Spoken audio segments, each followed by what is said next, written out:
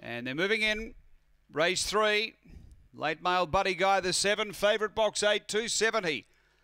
A Lingerolli. We're just about right. Light on. Set to go. Third of the night here at Murray-Bridge Greyhounds. We're ready.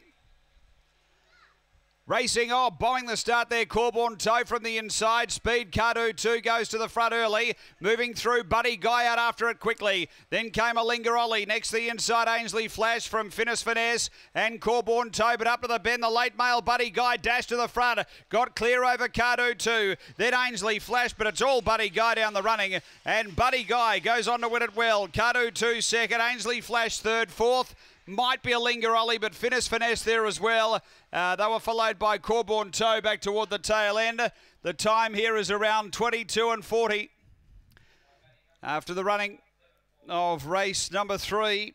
And too good here. Buddy Guy, number 7, the late male for Tony Rasmussen, getting the prize. 7 first, 22:38 the run. 22:38. Second going to 5, Cardo 2 for Matthew Payne.